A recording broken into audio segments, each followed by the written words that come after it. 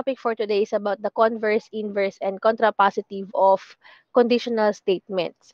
So, noong Tuesday, we have discussed conditional statements in its if-then form, kung saan ang if natin, ang considered na hypothesis, or yung if clause yung hypothesis, and then yung then clause yun yung conclusion.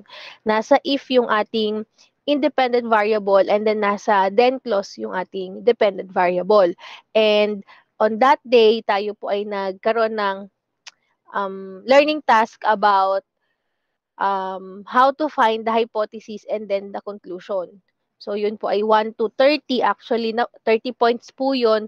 10 statements, hahanapin ang hypothesis, conclusion, 20 points na po agad yon. And then, 10 points po dun sa true or false or truth value ng ating statement. So, dun sa if or hypothesis po, hanapin lang yung clue word na if. Then, dun sa conclusion, hanapin lang yung word na then. Then, for the truth value, kapag po wala ng counter example na naiisip doon sa statement, ibig sabihin, true yung ating statement. Pero pag mayroon pa tayong nahanap na counter example, false po yung ating given conditional statement. Then, kahapon, we have also discussed about the Venn diagram and also how to form the if-then form kung hindi pa siya naka-if-then form. Ano po? So, how to transform a conditional statements into its if-then form. Una natin ginagawa is to look for the hypothesis and then the conclusion. Then, pag nahanap na natin yun, nakapag-construct na tayo ng maayos na sentence about that, saka natin lalagyan ng word na if at saka ng then para mabuo yung if-then form niya. Also, dun sa Venn diagram, ganun din po. You just have to remember that the inner oval has the hypothesis or nandun yung ating hypothesis, and then the outer oval, nandun naman po yung conclusion. Okay. Now, ngayon po ay converse, inverse, and contrapositive na po tayo. So, nandun pa rin yung if-then natin. Yun nga lang, meron pa siyang another forms. Okay, and ibig sabihin nun, possible din po na magbago rin yung kanyang meaning. So, for today's discussion, our lesson objectives are the following. First is identify the hypothesis and conclusion at the given conditional statements and transform conditional statements in its converse, inverse, and contrapositive form. So, bago natin magawa yun, kailangan muna nating malaman ano ba ang hypothesis and conclusion. Again, you can use terms or you can form the hypothesis and conclusion na mas maayos yung ating sentence. Ano po? Then, to transform, ano nga po ba ang kalalabasan kapag converse, kapag inverse, and kapag contrapositive. Okay, when we say converse, ito po yung magiging formation niya. Di po ba ang ating if-then form is that if P, then Q? Now, sa converse po, magkakapalit ang hypothesis at ang conclusion. Pakitandaan po yan. Converse, meron tayong interchanging. Yes, Miss Fernandez? Ma'am, wala po. Okay po. Okay po. Sige po. Okay po. Tandaan po, kapag inverse ay we interchange the hypothesis and then the conclusion. Then for the inverse, so wala po tayong naganap na interchanging. Ang nadagdag po ay yung word na not. So, inenegate natin or gagawin nating negative or opposite of that hypothesis. So, pag sinabing, if you are tall, ano ba ang kabaligtaran ng tall? Di is small. So, pwede po yun. Or, pwede nating sabihin na not tall. Pero, mas maganda is yung opposite na talaga niya agad. So, if not P, then not Q. Ano po? So, nadagdagan lang ng not. And then, for the contrapositive, ang nandito po is that, if not Q, then not P. Kung mapapansin nyo po, negative siya nung ating converse or converse na siya or nagpalit na yung Q and P, nadagdagan pa ng not. So, yan yung mga kailangan nating tandaan. So, you can screen capture or screenshot this portion po muna para mamaya kapag nag-learning task tayo, mabalikan nyo. Or sa bagay, magpo-post naman po ako ng materials. Pero mukhang within this discussion po, magagawa na rin natin yung learning task ninyo. So, tandaan po ulit, kapag converse, we interchange the hypothesis and conclusion. So, importante na alam natin ang hypothesis at conclusion. So, interchanging. And then, inverse, we did not interchange, but we negate the hypothesis and conclusion. Opposite of the term, antonym, di ba? Synonym kasi magkapareho or similar meaning. Pag antonym ay different meaning. So, kailangan natin yon. Inenegate ang hypothesis and conclusion. Kadalasan nilalagyan lang natin ng word na not. Pero minsan kasi meron tayong mas appropriate na term like friendly. Ano ba ang kabaligtaran ng friendly? So, unfriendly, di ba? Yun po, magdadagdag tayo ng mga ganon. And then, for the contrapositive, again, negate the interchange hypothesis and conclusion. Pinagpalit na, naglagay pa tayo ng not. So, ito siya sa symbol class. Ayan, yung parang medyo wavy na ganyan. Yan. Yan po yung not natin sa symbol. Okay, so let's have some of the examples. Meron lang akong 5 examples. So, please lang po magtanong na agad kung nalilito or sabihin agad kung saan banda sila nahihirapan. Ano po, para pag nag-learning task na tayo ay malinaw na sa inyo kung paano nga ba. Pero siguro, bago naman tayo mag-learning task, meron pa tayong isang activity para for your practice. Okay? So, if the triangle is equilateral, then it is equiangular. For the hypothesis, ito po yung kasunod ng word na if. Ayan. So, the triangle is equilateral and then yung atin pong conclusion, it is equiangular. Pero kung pagbabasihan po natin is yung term lang na nagsasabi na ito yung hypothesis, ang term na yun ay yung equilateral at equiangular. Ano po? Sila yung magkaiba doon. So, for the converse, pagpapalitin lang natin si equilateral at si equiangular. So, magiging if the triangle is equiangular, then it is equilateral. So, again, pinagpalit na po ang hypothesis at ang conclusion. Equiangular from the conclusion naging hypothesis, and then equilateral, siya naman po yung naging conclusion. So, that's the converse. Pag pinagpalit ang hypothesis and conclusion. For the inverse,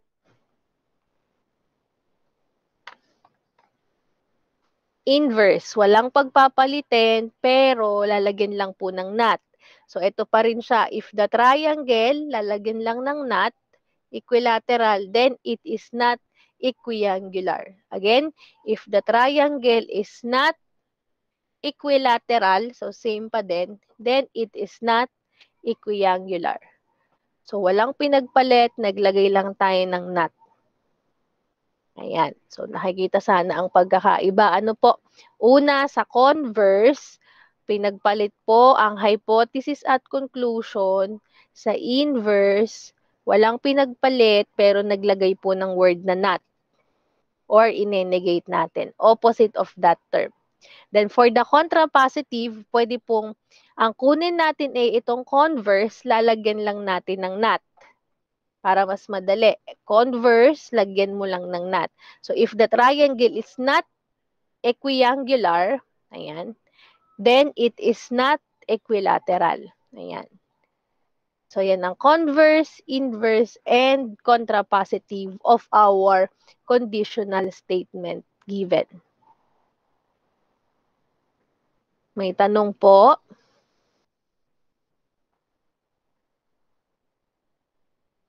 Wala po. Okay, wala daw po, sabi ni Clark. How about the others? Wala din, Sario. Okay. So, ulit po ha, tandaan, converse, nagpalit ang hypothesis conclusion. Inverse, walang pinagpalit pero naglagay ng not.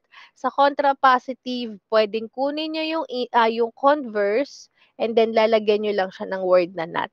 Ayan. Ito din siya, nilagyan lang ng not. Okay? Next example.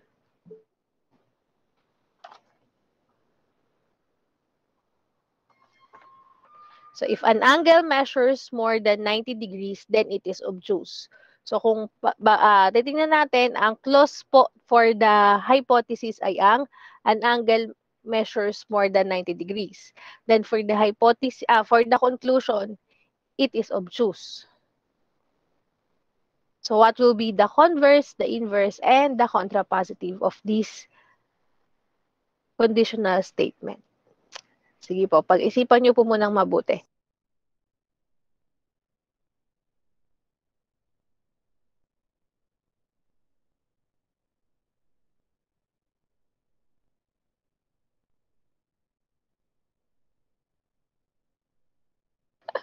Ayan. Excuse me po. Yes, Mr. Clark Kenneth, may isagot ka na sa Converse. You can try po. If an angle, wait lang po. Sige lang po. Tama po yun, if an angle. So, kumbaga, ang pagpapalitin lang natin is itong measures more than 90 degrees, tsaka yung word na obtuse. Kasi yun naman po yung ating pinag-uusapan dito sa ating if-then statement. Sige po, If you can the try. angle is obtuse, Yes. then it is more than 90 po. Okay, so pwede po yun. Ayan, it is more than 90 degrees. Or yung is natin, papalitan natin ng word na measures. Alisin na natin yung is dito sa ating conclusion. Gagawin nating measures more than 90 degrees. So, ito siya. If an angle is obtuse, kumbaga isinama na natin yung is dun sa obtuse, yung ating conclusion, then it, ito na siya, measures more than 90 degrees. So, tama naman po. Pwede naman po yung sinabi mo. Ang importante po doon, nakita natin na pinagpalit po yung nag-interchange tayo ng hypothesis at ng conclusion. Now, for the inverse, ano po ang magiging inverse natin? So, eto pa din siya. Maglalagay lang tayo ng word na not. So, if an angle, o kaya, kasi class, hindi po pala palaging not lang, ha? Kasi, kailangan din nating ayusin yung sentence construction. Kasi, tingnan nyo po, pag nilagay natin dyan, if an angle measures not more than 90 degrees, pwede po yon. Pero, pwede rin ng, if an angle does not measure more than 90 degrees, pwede din po yon. So, hanggat mas maayos yung ating sentence construction, okay po yun. Okay? So, ito yung ating magiging inverse dito. But still, kung meron kayong another term, basta ang importante po na negate. Okay? And then, pwedeng palitan yung more than ng less than, di ba? Kasi yun yung kabaligtaran ng more than. And then, ang atin pong it is obtuse, lalagyan natin ng not. So, it is not obtuse. Or if an angle measures less than 90 degrees, then it is not obtuse. Pwede rin po yun. Kabaligtaran ng more than ay less than. Pero pwede rin pong ganito. If an angle does not measure more than 90 degrees, then it is not obtuse. So, walang nag-interchange. Naglagay lang tayo ng negative or pinalitan lang natin ng not or naglagay lang tayo ng not doon sa ating statement.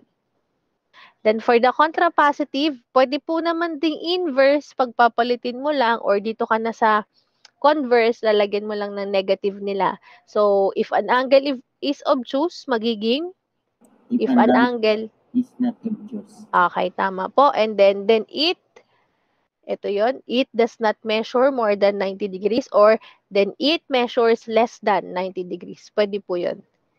Ayan. So, yan yung ating converse, inverse, and contrapositive of the given if-then statement or conditional statement. Converse, nag-interchange.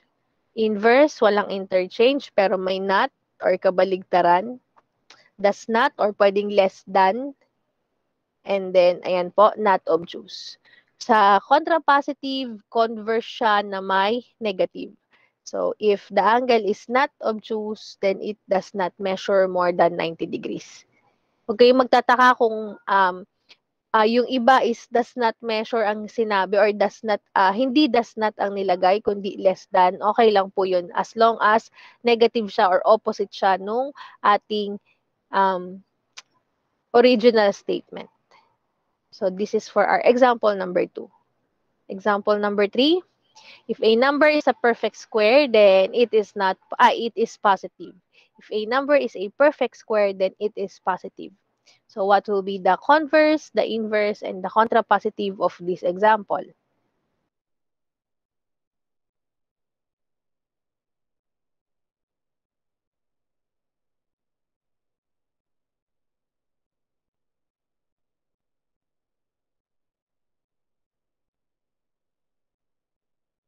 Bago yung converse, inverse, and contrapositive, kailangan ay alam muna natin ang ating hypothesis and conclusion, right? So, ang pinag-uusapan sa hypothesis ay ang perfect square, number na perfect square. Then, ang ating conclusion ay It is positive po. okay, tama po. It is positive. So, kumbaga, ang pwede nating kuhanin dito sa ating hypothesis is itong group of words na to is a perfect square, and then dito yung ating words na is positive. So, pagpapalitin natin yon is a perfect square tsaka is positive. Anong mabubuong converse? Yes, princess, nakataas pa ang kamay. You want to answer? You can try to answer this. Ayan. Manlapas. Angelica. If a number is positive, then it's a perfect square. Okay, so tama naman po, opo. Correct po. Nawala lang yung word na it, pero pwede na rin, ayan. So, is positive, then it is a perfect square. So, that's correct po. How about the inverse? So, ito pa rin siya, mag insert lang tayo ng word na not. O kaya, ano ba ang kabaligtaran ng word na positive? Negative po. Opo, pwede po yun. So, anyone who wants to try the inverse? Angelo.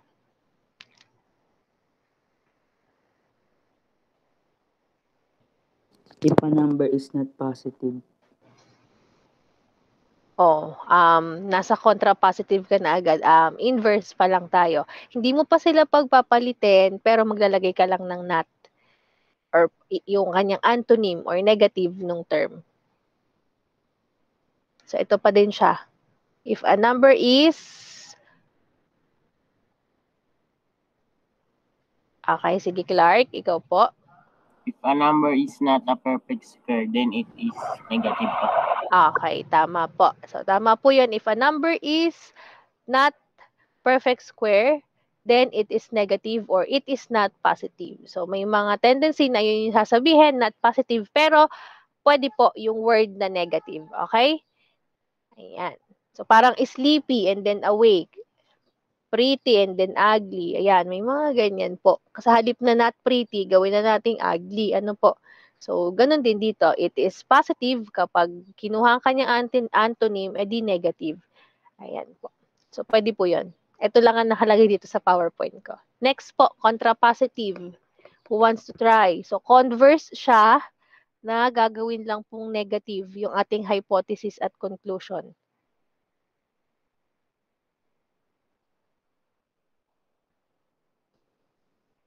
Nulud, you want to try? John Clark?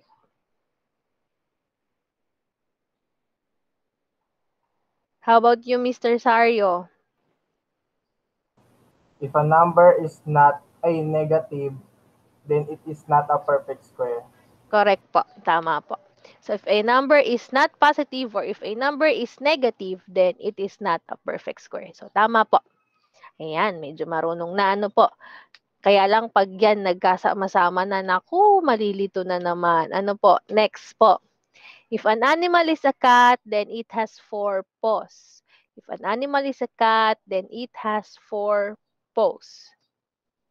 So, what will be the converse? Ay, hypothesis and conclusion po pala muna tayo. So, ang hypothesis is an animal is a cat. So, pwede natin kunin yung is a cat. Then, it has 4 paws. So, yun yung ating, it has 4 paws, yung ating magiging conclusion. And, ang pwede natin kunin is itong has 4 paws. So, dito sa hypothesis is a cat. Then, dito has 4 paws. So, what will be the converse? Yes, Clark Kenneth? If an animal has 4 paws, It is a cat. Okay, tama po. If an animal has 4 paws, then it is a cat. Ayan. So, correct po. And then, next po natin, inverse. Ito pa din siya. Lalagyan lang natin ng negative. Lalagyan natin ng not. O kaya ito, syempre, parang kailangan natin na i-construct ng maayos kasi parang it has not. Parang ang pangit naman nung it has not 4 paws. So, kailangan po nating palitan yung ating word or magdagdag tayo ng word para lang maging negative siya. So, for our inverse, if an animal is magiging, Then it okay, then has no. not No. no or paws. it has no purpose. Okay, pwede naman, kaya lang, pwede pong palitan yung has ng does not have or doesn't have. So, if an animal is not a cat, then it doesn't have purpose. So, pwede pong palitan yon basta mas maayos lang sana yung pagkakagawa ng sentence construction. Yan. Tama po. And then for the contrapositive, again, pwede pong gamitin ng inverse, pagpapalitin mo lang sila, or pwede pong converse, lalagyan mo lang ng negatives. So what will be the answer for this one? Contrapositive po.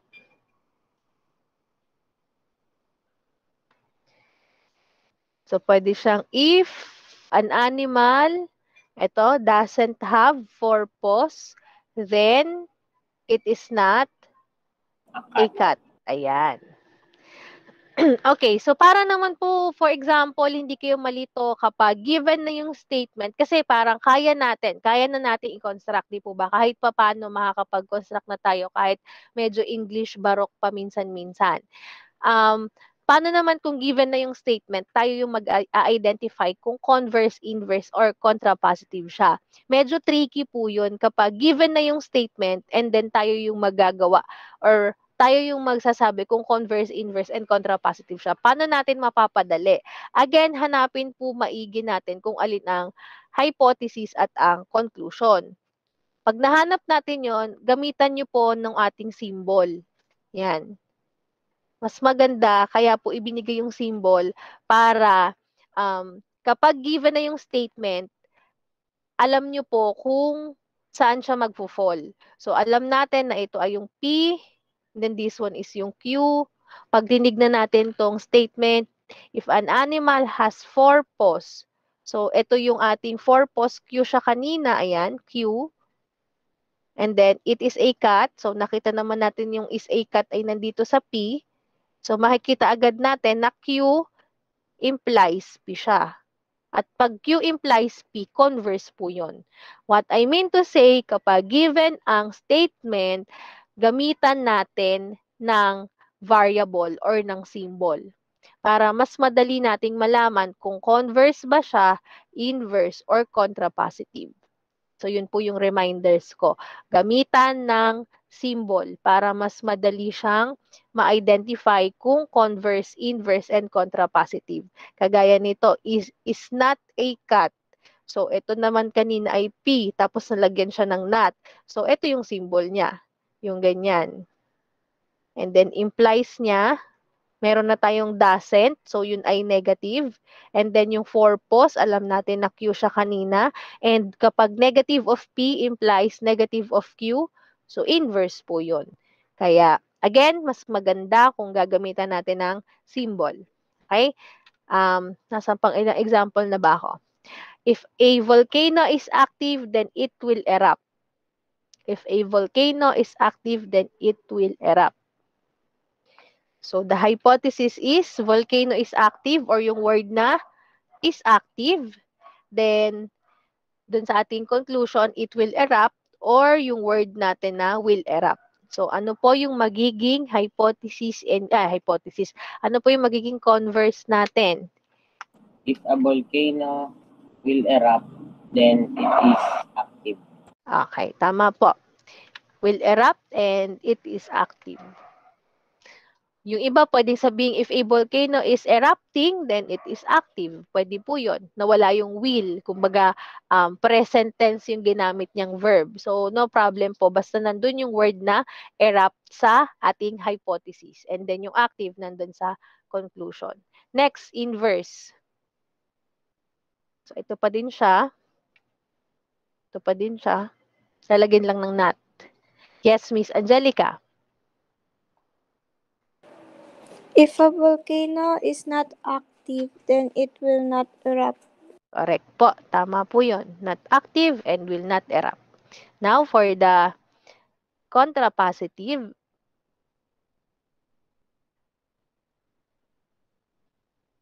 so pwedeng ito na po kung nalilito tayo, ito yung tingnan natin, inverse, pagpapalitin lang, or pwedeng converse, lalagyan lang ng not. Sige po, you try it, Clark Kenneth. If a volcano will not erupt, then it is inactive.